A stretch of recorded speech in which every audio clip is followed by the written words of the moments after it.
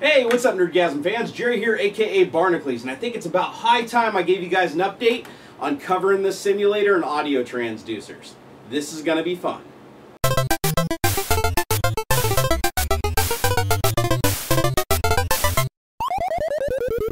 Well, as you guys already know, I have a Robo 3D right here with an E3D hot end upgrade and a bunch of other upgrades. I just got the new Ultimaker 2. This is a beast of a machine, folks.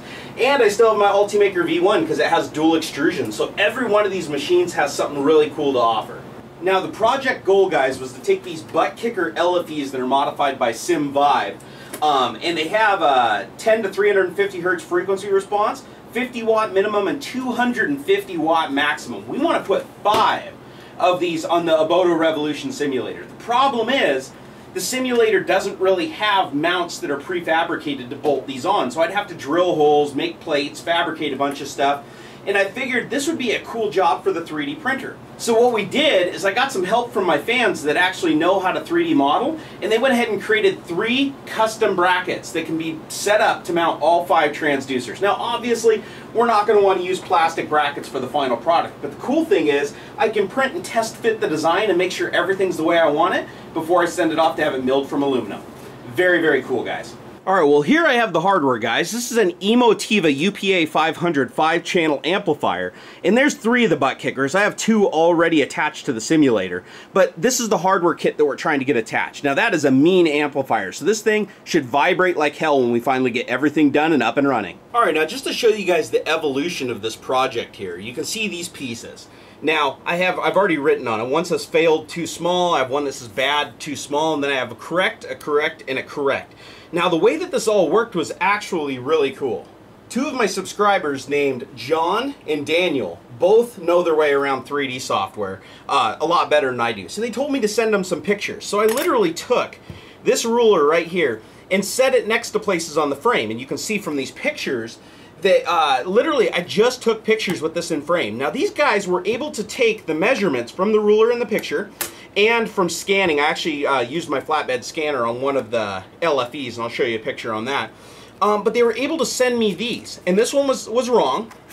So we printed these small little templates because you don't want to waste material, right? So we wanted to see if these lined up. So we finally found the right measurements for the bottom of the Buttkicker. So the Buttkicker fits right on top of that. And then this is the mounting points for the front and the rear of the frame, because you can see they're a little spaced out differently. And so after one try where it was too small, we got these ones and they fit. Well, now that they knew the perfect fitment of where it attached to the frame and where it attached to the LFE, they were able to model me brackets. Alright, well after a little bit of trial and error, these are the 3 completed brackets. They're all printed and test fitted. You can see this one over here is for the front. This one's for the back, so there'll be a pair of this one and this one. And then over here we have the one that mounts directly under the front of the seat to hold the 5th audio transducer.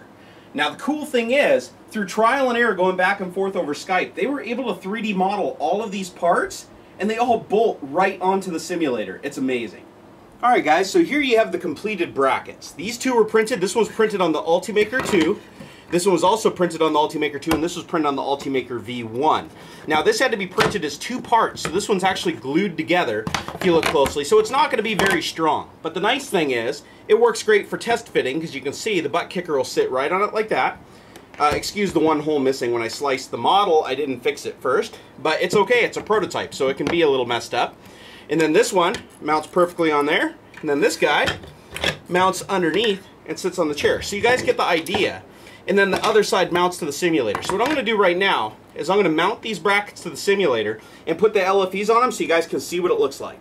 Oh, I should probably also mention that I'm missing some holes there too. I didn't fix the model. I use a software called NetFab. When they send me a model, there's problems where the slicer gets a little confused over some of the ways that they model things. NetFab fixes all that for you. So once I do the final versions, I'm going to go ahead and print them again in a much higher quality and a better, stronger material. Alright, here you can see I have it bolted down to the frame, and it's a very solid fit. Actually, you can see me pushing on it. It's got very little give.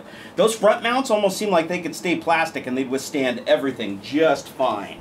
Here, we'll get down a little lower. You can see that. And then in the back, we have this guy, and he's bolted down too, just with 2 bolts to the frame, but you can see it sits out a little ways away from the seat so that it can resonate and get a more intensified effect. to the chair. And then the center one on the simulator goes across the front brace. You can see right here. And it doesn't interfere with the seat. I can pull the seat forward, push it back.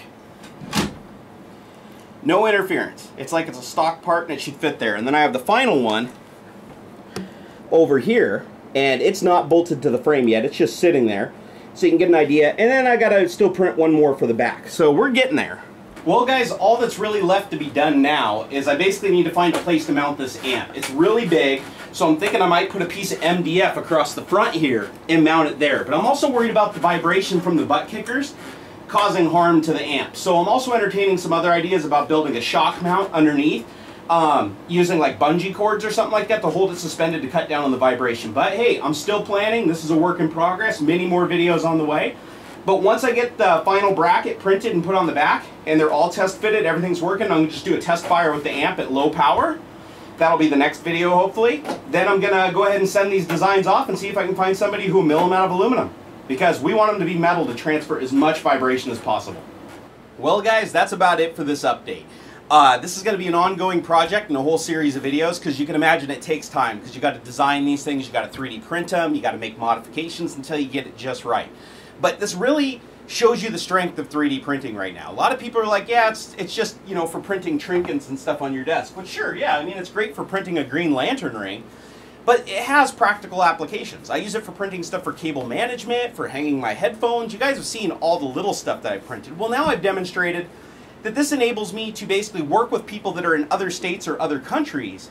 They have the skill set I don't to design something, and I can actually print it on site, fit it to the machine, make sure everything's exactly the way it needs to be, and now I don't waste unnecessary money by creating a model that may not perfectly work, send it off to have it machined, and then I get it and then there's a fitment problem or something like that. So this is actually, in this purpose, is a lot cheaper than had I just tried to get a machine tooled up, sent it to Shapeways, and had them like mill it out of aluminum without knowing for a fact everything's going to fit. And the other thing is there's more options than that. It's not just a matter of printing it in plastic and then having it milled. I could, if I wanted to, I could take one of these plastic pieces, create an inverted mold from it, just go get some plaster of Paris or sand, make the mold, and then I could pour my own molten aluminum into it too, and I could create a casted mount. Now that might be something that I try to do because I've been watching some videos on it. It kind of fascinates me. So hey, I may go that route. I haven't really decided yet. But the cool thing is, with some help from Daniel and John, I was able to get 3 brackets that fit all 5 mounts to the Oboto Revolution with 0 modification. I don't have to drill, I don't have to do anything to this thing but bolt them on. And the transducers are exactly where I want them in the optimal locations for sim vibe, to be able to emulate brake lock up in the front, side to side sliding, and like the bump from the shifter right underneath my seat. So I am completely thrilled with how this project is going. I'm sorry it's taken so long to get moving on this, but it is an intricate project and it does require a lot of time, hence why there hasn't been a video in the last couple of days. But guys, I really hope you enjoyed this. I hope it gave you a nerdgasm. Leave your comments down below. This is a very fluid project. If you guys have recommendations after watching this video, leave them in the comments or come tweet them to me. This is very organic, and if you guys have really good ideas, I might use them. So guys, it's time to get to video editing, because that's the phase that seems to take forever. So please let me know if you guys are enjoying these videos. It helps me, it gets me motivated, gets me pumped to keep creating them. So I guess I'm gonna wrap it up, and until next time.